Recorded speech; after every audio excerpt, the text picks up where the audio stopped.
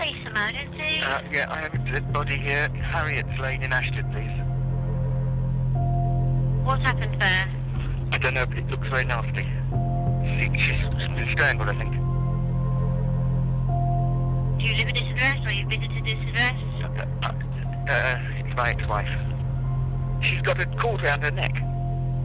Okay, alright, we're going to get police on their way, and obviously we'll get ambulance as well to check. She's cold. She's dead. What's her name? Sharon. And her surname? Birchwood. The killing of Sharon Birchwood was one of the most complex investigations ever undertaken by Surrey Police. A woman with no enemies and no criminal connections, brutally murdered in her own home in a seemingly professional manner. And quiet, leafy suburban Surrey, not exactly the kind of place you'd expect a murder. Of course, the real thing is anyone hates her, and there is nobody. No one would hate a girl like that. She's not that type at all. This was a most unusual killing, and the trail would lead detectives unexpectedly from the country lanes of affluent Surrey, halfway across the globe, to find answers hidden in the backstreets of Thailand. The manner of the murder was very different to any that I had seen in the past. I've been given exclusive access to the police tapes for this complex case. They reveal the skillful combination of interviews and forensics which uncovered the clues Sharon Birchwood herself had unwittingly left behind. It was one of the toughest cases I've had because what people will stoop to when it comes to murder still surprises me. It was unreal. This is Harriet's Lane. This is a lovely part of Surrey. This doesn't happen here. The quiet village of Ashton in Surrey has been shocked by the murder of a local woman in her own home. 52-year-old Sharon Birchwood had been suffocated. Today, the lane where she lived was cordoned off as police hunted for evidence. She was a vibrant, energetic, wonderfully bubbly, enthusiastic person that everybody wanted to be with. She was my best friend as well as my sister. Who would want to kill her? I felt incredibly sad because she died in terrible circumstances. So that again makes me more determined to make sure that whoever is responsible, it goes to prison for it. What followed was an extraordinary investigation into what seemed at first to be an unsolvable puzzle which had been left by the killer. These hours of police tapes reveal every twist and turn of the case. They show how police played a clever strategic game to make sense of this brutal and baffling crime. When Sharon's body was found in December 2007, lead investigator DCI Maria Woodall was one of the first officers on the scene. The calculated nature of the murder suggested to her that this was not a typical crime of passion. The signs in this murder were not the usual signs of a domestic murder. It certainly wasn't the sort of domestic murder you would normally come across. She was covered in clothing and blankets. Why did somebody do that? What was the need? She had her ankles bound and they were tightly bound. She had her hands bound and pulled up towards her face. And then they'd gone further. They'd then taken an electricity cable and actually used that. They'd been meticulous in making sure that Sharon actually died. So what did that make you think about who might have done it? It could have been a stranger. Whoever's done this doesn't think we're going to catch them because Sharon didn't actually know them. So when we start to look at her life, we won't find that person that easily. I'm on my way to meet Sharon's sister Lauren, who lives a few miles away in the house where she and her sister grew up. Did the police tell you how she died? I was told that she was strangled, which was her worst nightmare because when she was born with the cord round her neck. So that just threw me completely when I was told she was strangled. I just wanted to Well, I didn't know what I wanted to do. I was just completely and utterly devastated. Nobody deserves that. Nobody deserves to end their life like that, and her more than anyone that I know personally. I wouldn't wish it on anyone, but she just was such a giving, kind, loving, caring person. You know, some people, when they walk into a room, it lights up and everybody turns around and looks at them. That was Sharon. She loved people. She had lots of friends, and good friends. People she made friends with were generally for life. I was quite close to Sharon. She lived across the road, so it was a dreadful, dreadful shock. It was unreal. This is Harriet's Lane. This doesn't happen here. She had a wonderful laugh, a wonderful sense of humour. She was just a lovely, lovely person. So desperately sad the way that it ended for her. At this early stage, the police only had one witness. Sharon's ex-husband George had discovered her body and called 999. He came in voluntarily for questioning. Your full name, please? George Birchwood. Okay. I need to get information from him as soon as possible to see what he'd seen. This chap was deemed to be a significant witness, which means that they have information that we think will be really beneficial to the inquiry and will help the inquiry. Tell me everything that you can about what you remember. I entered the property, no problems. I walked into her room and then discovered her in the bed. She was cold, very cold.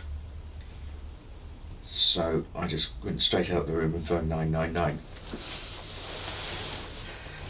And waited for the ambulance people to arrive, and then the police. You okay? Yeah, I'm okay, thanks. And I don't think you need me to say anything after that, do you? You don't, in your lifetime, expect to come across somebody that you find having been murdered. So he had been through a pretty traumatic incident. Is there anything else that you can think of that you think might be useful for us to know? Of course, the real thing is anyone hates her, and there is nobody. Okay. No one would hate a girl like that. No, okay. She's not that type at all.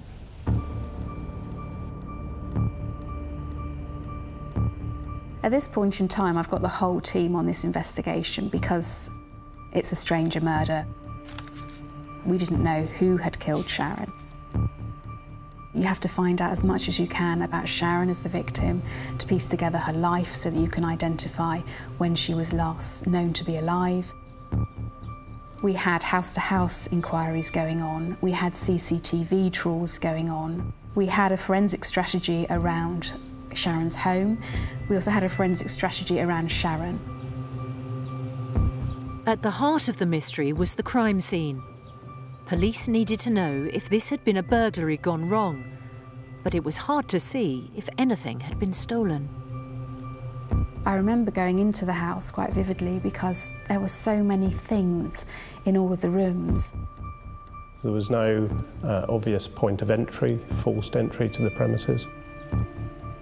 You couldn't tell whether anything had been stolen because it was such a mess in the house, but it would appear that there was nothing worth stealing. Our minds were working overtime saying that none of this makes sense, none of this makes sense.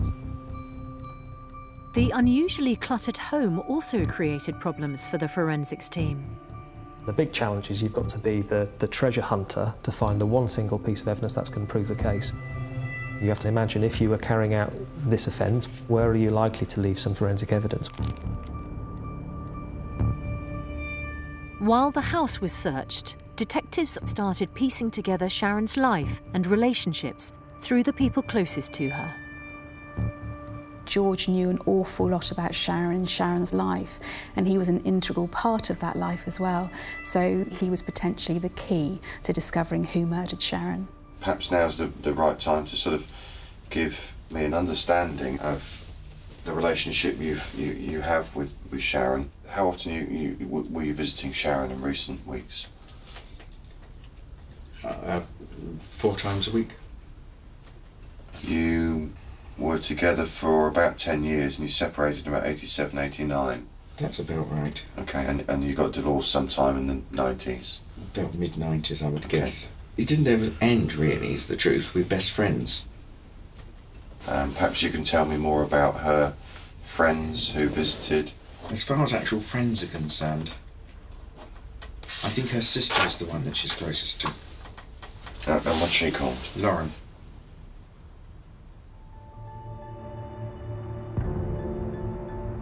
Did she want the marriage to come to an end? No, not at all.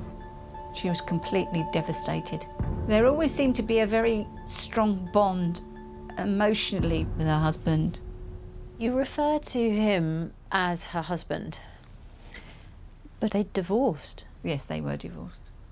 But she never, ever acknowledged it to any other person on the planet. This sounds very complex. I mean, a very unconventional, complex relationship. He used to go round there nearly every day, and in her mind, they were still married. They were still a couple. There was still a chance that they were going to end up together. In the police interview room, George was telling detectives everything he'd witnessed at the scene of the murder. There's no sign, I don't believe, as I didn't look, of it being frenzied, but it looks frenzied. Someone who's a bit disturbed. It was quite... I found it quite horrific. Working carefully through Sharon's house, forensics concentrated on finding DNA, hoping it would lead them to a suspect. The first priority was around the masking tape used to bind Sharon and the electrical cable that was wound around her neck. Potentially we've got the DNA and fingerprints to identify any suspect who may have had contact with those, because that would clearly link them to the murder. To restrain Sharon and tie her up is quite a strenuous bit of activity, and therefore it's likely that the suspect would have been sweating and aggressively handling that tape, and therefore potentially likely to have left some DNA behind. While the tape was sent to the lab for DNA testing, the police collected routine samples from George.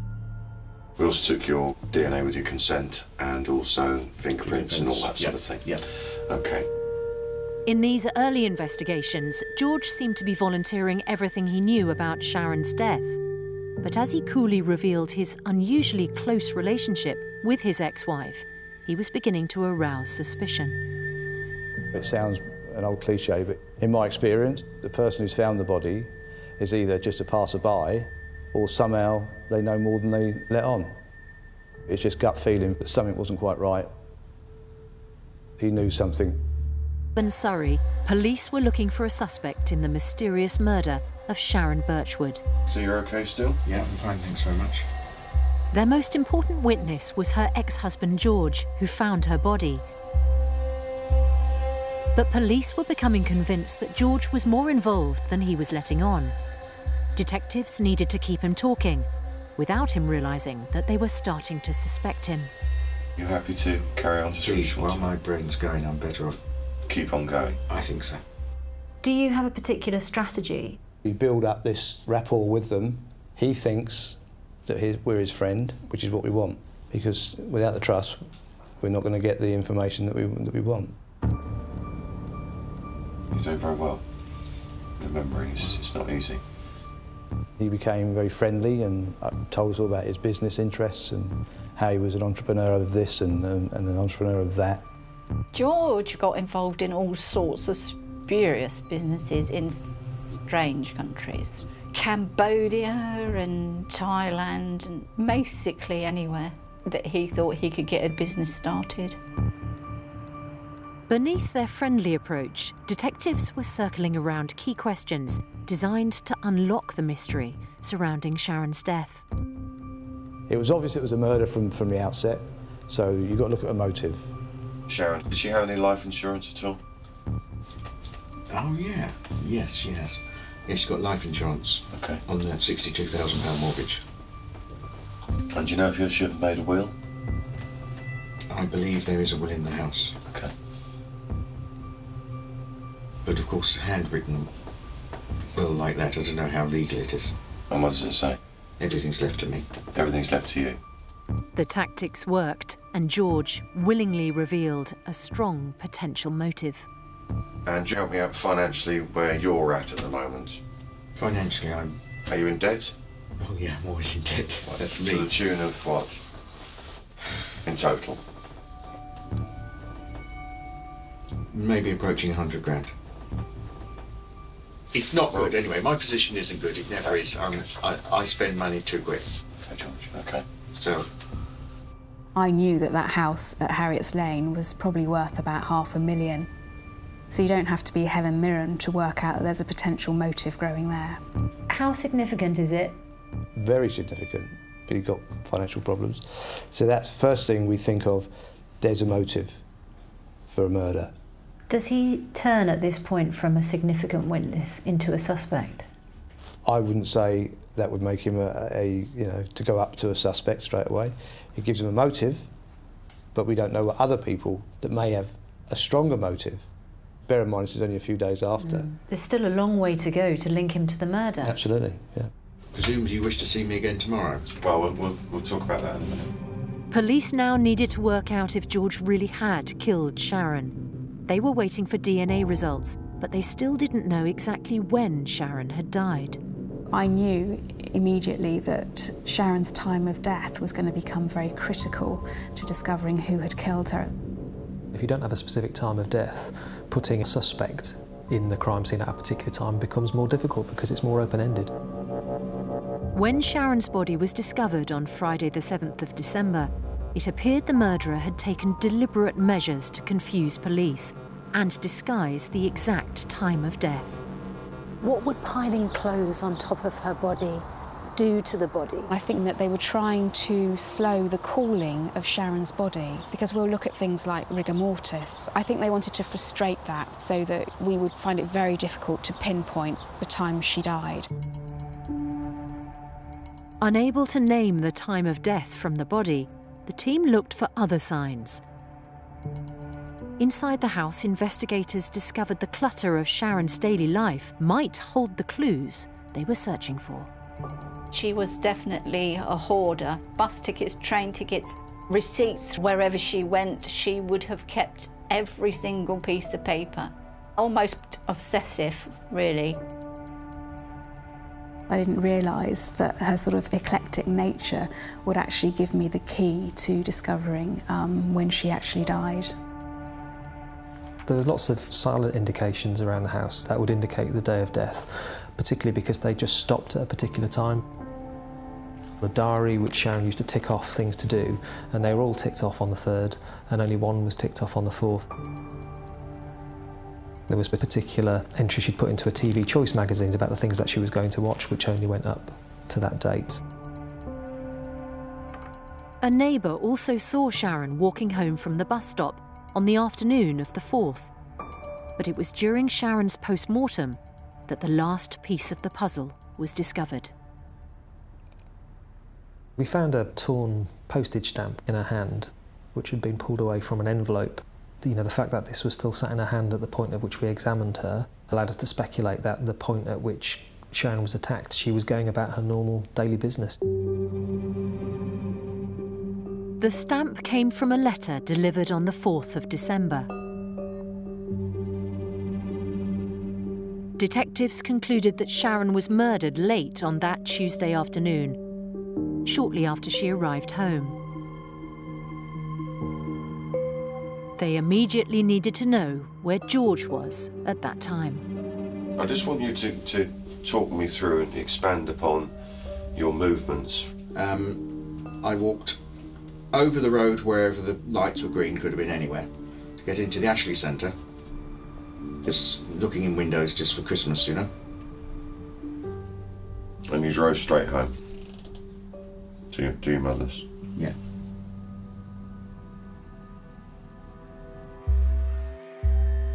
He told us that on the 4th of December he'd been in a shopping centre and that we would probably find him on CCTV. So police trawled through hours of footage from the area where George claimed he'd been.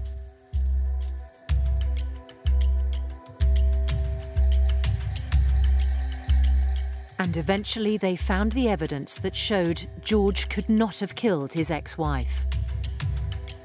Sure enough, we found CCTV putting George in the shopping centre in Ashtead at around about the time that we would say that Sharon was being murdered. The CCTV confirmed that when Sharon was being killed, George was 4 miles away, window shopping. I felt pretty terrible thing. I felt cheated at the time. We were certain he actually did the murder, but the CCTV proved that he couldn't have done, because he couldn't have been there and in the Ashley Centre and here, there and everywhere. Then more evidence to rule George out. DNA test results came in. Genetic material found on the tape used to kill Sharon belonged to an unknown man, not George. Police now knew it wasn't George who had killed Sharon. When it became clear that he couldn't have possibly physically done it himself, all my instincts and my feelings had gone out the window. Maybe I was getting slow, and maybe I picked up the wrong things. Are we looking at this bloke when we should be looking at somebody else? November 2007, police were hunting for a killer in suburbia. Their prime suspect was the victim's ex-husband George, but CCTV proved he'd been Christmas shopping when Sharon was murdered. The senior investigator DCI Maria Woodall studied the footage. She wasn't convinced by what at first seemed to be a watertight alibi. What strikes you about how he appears in these shots? Well, for somebody looking at him just amongst the people, you wouldn't think anything unusual of it at all, but to me, he's making sure that we'll be able to see him. What would you expect to see on the CCTV? Well, I'd expect to see a lot different than that. I would expect to see somebody buying things. You know, this is coming up to Christmas time, but he doesn't actually buy anything. He's giving himself an alibi for the time that she was actually being murdered. You then go off a different angle. You've got to look at a different angle. At that time when I felt that there's got to be somebody else involved, it's more than one. Police now wanted to know who George had been in contact with around the time Sharon was murdered. They asked him for his mobile phone. Right, so you use that Motorola for incoming calls? That is basically my mobile phone, and it's used for incoming and outgoing calls. George was a witness, so I would expect him to tell us as much information as possible. He knew the purpose of us looking at his phone, and that purpose was to firm up his alibi. George was happy enough to talk through his call history, unaware he was wandering into a trap. We did extensive work around who was calling him. I noticed that there was a significant amount of calls from a number that George hadn't previously told us about, and you know, who that person actually was. For us, that was a big red flag. You've got no phone calls from this number, rapid and frequent activity just before her murder, and then nothing after. But detectives were careful not to alert him to their suspicions and kept the tone friendly and informal. Can we just clarify, first of all, your phone book? Who's on your phone book? You mean the contacts in this phone? Yes. What were your tactics when it came to asking George about this unusual phone activity? During this interview, we asked him about a number of telephone numbers that appeared on his records, and we sort of filtered in the one that we were interested in. We wouldn't go straight to that number, we'd build up to it, which is what we did. 8160. That's actually Sharon. And why did you do that? Because if we went straight to the number, that would put him straight on the guard, that he would know that we know something about his particular number. Police took their time before they finally introduced the suspicious phone number. 56049. Right, recently I've had 2 friends here from Thailand. Okay. Could be one of those. So who are the friends from Thailand? One's called Paul. Paul, and what's his other name? I don't know. He's actually a friend of a friend, really. And is he Thai or is he English? He's English. He's English. Our tactics of being friendly, open and honest started to pay off because he's now given us a name. He's given us a country. He's given us something else to go on. And how long did he stay? 2 weeks, 10 days. And where did he stay? He stayed in London, he stayed with me, he stayed... Whereabouts would he stay with you? Well, my mother's. Drawn in by the police, George readily admitted that someone was staying with him around the time of Sharon's murder, a detail he'd failed to mention in hours of previous interviews. He also casually revealed he'd taken Paul to visit Sharon at home, just days before her death. The hairs on the back of my neck went up because I thought, a friend that's come over from Thailand and it's been in Sharon's house and you've taken this long to tell us about it. I remember a real buzz in the room. We'd clearly been looking for an unknown male to link back to our crime scene DNA profiles. And through the interview with George, we'd now identified a potential unknown male by the name of Paul. That was on the Friday before. On your own? No, that was when I took Paul there. All right, Paul, bloke from Thailand. As police pushed for more detail, George's knowledge of his friend Paul suddenly seemed to escape him. So you can't help us out with his surname at all? No, I could probably find that out. You can find that out for us. Okay. He knows he's Paul, he doesn't know his second name, and yet he's staying with his mother. Mm-hmm. I mean, either he knows him really well... Or he doesn't. Or he doesn't know him really well, in which case why on earth is he staying... Mm-hmm. Is he your friend? You've got to push each time for him to get that information out. For me and the team, this is a major moment in the investigation, this volunteering of this person. Who is Paul? Why did he suddenly come and visit George and stay at the home with George and George's mum? What was going on there? As police interrogated his account of Paul's visit, they realised that after hours of interview, the way George was acting was also revealing valuable information. What do you notice about his body language? When he tells you the truth, he's very open, his eyes are wide and he's quite happy to speak. But when he's lying, I learnt this over a period of time watching and being in his company. His body language changes, he'll squint his eyes, he'll furrow his head like that, and you can tell that what he's telling you is not the truth. Right, so how did he just walk out the front door and... No. It seems to me when he seems to be revealing perhaps more than he'd want to, Mm-hmm. he's literally got his head in his hands. I took him somewhere, didn't I? Maybe thinking, am I doing the right thing? Yeah. Dropped him off at the station. I dropped him off at the station. He's got his head in his hands and he's just thinking, what do they know? What station? I'm trying to remember. I think it could have been Morden. I think I drove him to Morden as opposed to Banstead. It could have been either. George claimed he only knew Paul's first name, but police were now desperate to find out more about the mysterious visitor.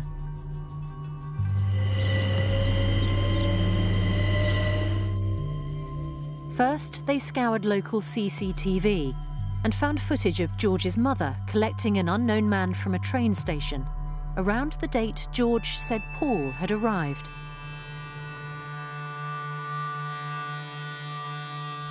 Lo and behold, there's a perfect, absolute perfect picture. There's a mum at the top of the stairs and shaking hands with him. Detectives knew his first name and now what Paul looked like, but they needed more details. Paul had actually stayed at the house with George and George's mum. So I asked George for permission to go into his home and look for any evidence that would tell us who is Paul, what was going on there. Forensics scoured the house and made a crucial discovery in the bathroom. We found a fingerprint on a glass that was in the bathroom in the bedroom that he'd stayed. The glass was innocently on the little shelf in the bathroom.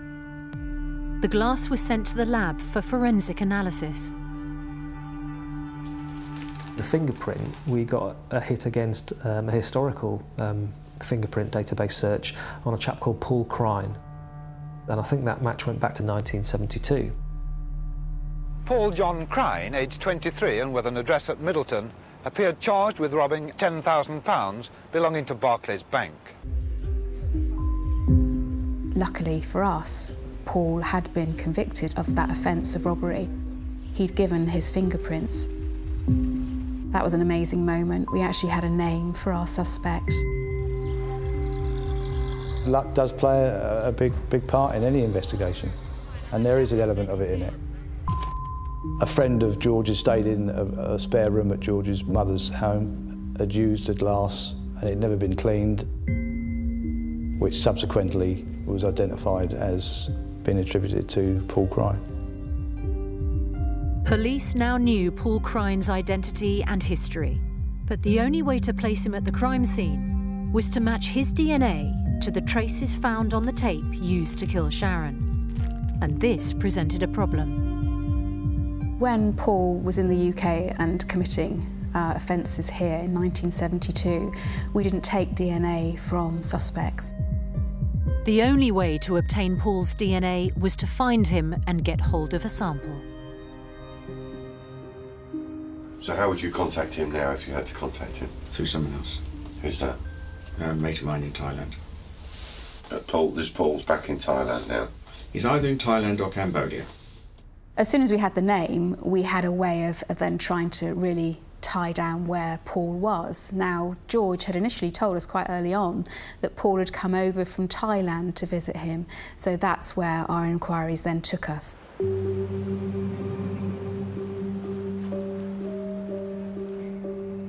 Unexpectedly, the murder investigation now shifted from suburban Surrey to secretly collecting DNA from a convicted criminal living 6,000 miles away in Thailand.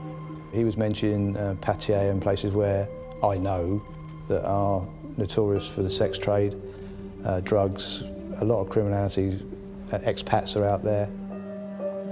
The investigation team was divided up as officers attempted to track down the man that they thought was a murderer. Internally, it was covert. We didn't know that officers had gone out there as a team. That's the way they work here. There's certain things that we don't need to know, because I'm in close association with George, just in case. He told Paul Crine. I made contact with the embassy out in Thailand, and I worked with a man called Barry Kenyon to help me track down Paul Crine. The photographs of Sharon Birchwood, I think it's fair to say, were very gruesome. I thought that if I could play some role in either clearing or incriminating Paul Crine, then I felt it was right for me to do so. They had to identify where Paul Crine was living, what his patterns were, so they could find an opportunity to be able to secure his DNA. The investigation at that moment in time hung on securing this DNA without Crine knowing we were there. Barry invited Paul to meet for lunch on a false pretext. If he came, the team might succeed in getting the DNA they needed. It was a carefully laid plan, but with no guarantee of success. We met in the Café Royal, lunchtime. There were the 2 Surrey police officers, and there were also a couple of Thai police officers in plain clothes at either end of the street, just in case something went badly wrong. Paul had a sandwich. He was very fond of talking about himself. He claimed a presence in the Guinness Book of Records for having the longest underwater swim with a snorkel, I believe, ever recorded. I looked in the Guinness Book of Records. I don't know if it's still current, but he did hold the world record for swimming underwater. He exaggerated to such a degree the good sides of his personality that it did make one a bit suspicious, to be honest. The officers had to recover that DNA and get it back to the UK for analysis without Paul Crine even knowing they were there. As I recall, there was a knife, fork, a spoon, a plate, perhaps the remains of a cheese sandwich. Waiting for a DNA result to come back is really tense. You're waiting for that phone to go.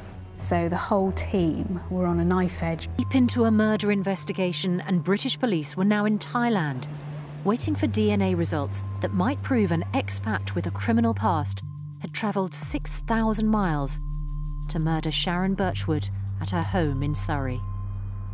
Forensic work was done, and it was confirmed that the DNA from a tape that was used to bind Sharon matched with what we had on the cutlery from Thailand. It was amazing. We knew we had the right man. We knew who had killed Sharon. Paul Crine's DNA matched the only DNA found on the tape used to bind Sharon's face, hands and legs during her murder. It was proof he'd killed her, but police still didn't know why. I knew at that point that there was no connection between Paul and Sharon. There was no motive for Paul to kill Sharon. So we then needed to find out whether George had arranged for Sharon to be killed and why he'd arranged for her to be killed. Police were certain that George's mother had no involvement in the murder, and the investigation turned back to Sharon's Surrey home. Searching through Sharon's life in that house, we found some of her sort of jottings on bits of paper about her feelings for George, about what happened in those days prior to her murder. One of the jottings said, "Are you hoping that I'm going to die so that you can use the insurance money to sort out your mess?" Voice from the grave, very chilling, very sad. So George became a suspect and the decision was made to arrest him. Nearly a year after Sharon Birchwood had been found murdered at home, her ex-husband George was arrested for her murder. Up until that point, we'd treated George as a significant witness. We'd been gentle with him. We'd interviewed him at his pace. Now the tables were turning. George was a suspect. I just want to confirm that you understand that today you've been arrested on suspicion of murder. After months of careful evidence gathering, police were now ready to confront George with the proof that they had uncovered. I'm just going to ask for your explanation, what some of these perhaps might mean. Sharon's jottings would be very hard to answer. Go on. Are you hoping I'm going to die so you can use my insurance to sort out your mess? She's not saying I was hoping, she's saying am I? Throughout these jottings there's a theme about getting rid of her. Well, I disagree with that. There's no theme about getting rid of her. Okay, you tell me what that is then. Well, I don't read it that way at all. I know Sharon. Did she say these things to you? She would write it, then when I came in she'd read it to me. I did treat her accordingly. There's no doubt about it at all. I think Sharon was right. That was what George was plotting, which was a key part of our evidence. Detectives then wanted to challenge George on his motive for arranging the murder. There was a huge financial incentive for you to kill Sharon, and you enlisted the help of a known criminal. You were involved in Sharon's murder, even if you didn't yourself physically murder her. Is that the case? No. Whether he actually physically committed the murder is irrelevant as far as I'm concerned. This man here was complicit in every way you can think of. And he's sitting there thinking, you can't touch me because I've committed the perfect murder. There's no evidence. You can't prove it. It's quite nerve-wracking because you know that you're now going to reveal your whole hand. Whatever you put to that person, you've got to be able to make sure you can back it up properly with evidence. George refused to admit any involvement, so police made their final move. They presented him with bombshell evidence, linking George to Paul Crine, the man he said he barely knew. It's always a bit of a cat and mouse game, I think, with an interview, and sometimes you keep a trump card up your sleeve.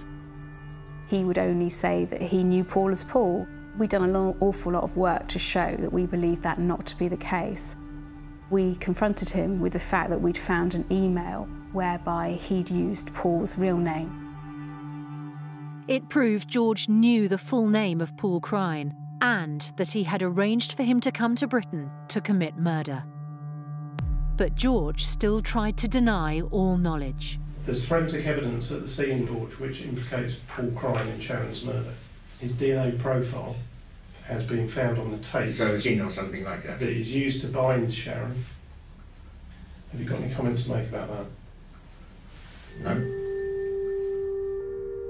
That was probably the only time that George didn't have an answer for anything. I have no idea how I got there. We started to apply the pressure by telling him exactly what had happened to Sharon, to try and evoke some sort of response from him. Sharon was murdered by strangulation, and she had an extension cable wrapped around her neck. It's a very unusual method by which to kill somebody. Please, I don't wish to talk about it, okay? It is a very unusual method, yes. It was very nasty, and I was exceedingly upset about it. Yes. She didn't die immediately. I know that. I'm not stupid. That she suffered. And please, I don't really wish to talk about it anymore. Please, can you keep it to questions that are necessary? He got quite angry at certain points in the interview, but you know, sometimes that's a good thing. I think a jury, if they're watching the suspect interviews, might take that into account. I'll ask you some direct questions then, yes, George. Please. Did you kill Sharon? No. Did you witness Sharon being No. killed? Did you in any way assist in Sharon's murder? Wait, can you wait until I finish the question till you answer? Did you conspire in the killing of Sharon Birchwood? No. Do you know who murdered Sharon Birchwood? No. Did you have prior knowledge that Sharon was to be killed? No. Have you got anything else to say? Yes, it's all nonsense. Everything I've just said is nonsense? Everything. Okay. He still accepted no responsibility for what had happened to Sharon. We may never get him to realise that we consider him a murderer, even though he didn't actually physically do it. The time is 21:50, and we'll stop the interview there.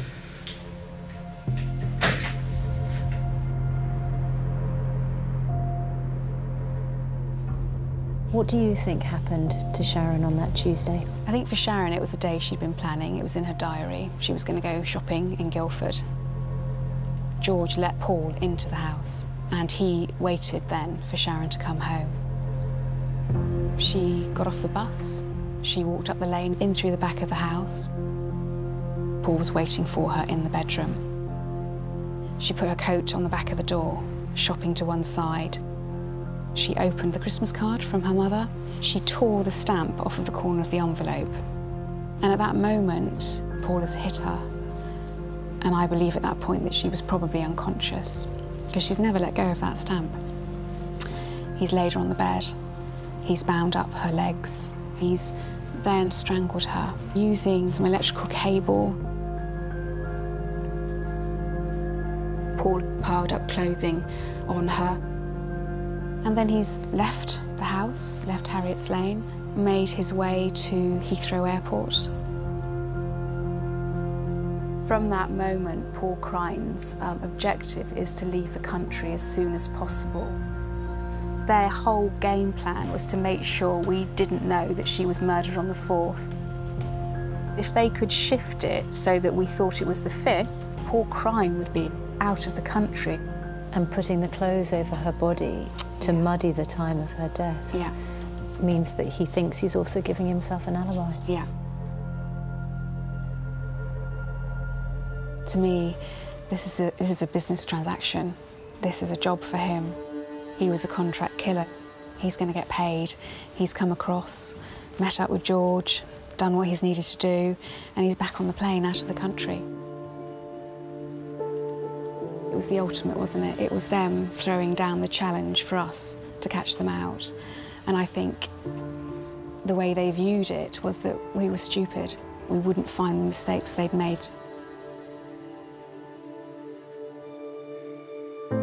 Paul Crine was extradited from Thailand. He declined to speak to police before appearing in court. Each of them maintained their innocence, but both men were found guilty of the murder of Sharon Birchwood, and each sentenced to life with a minimum of 32 years in prison. In my view, the way they killed Sharon was barbaric, and the sentences reflected that that was the case. So when the sentence was delivered? Oh, I couldn't believe it. It was incredible. It was, in a way, it was like, yes, justice has been done. Why didn't he do it himself? Because he couldn't, could he? He didn't have enough grit to actually carry that out himself. He was quite happy to plan it and manipulate, which was what he was good at, and get someone else to do his dirty work. They went out of their way to try and frustrate us, and at the end of the day, they didn't manage it. You're the only person with your team that can get answers for the family and those people left behind. We will continue until we get what we need to get justice for the victim.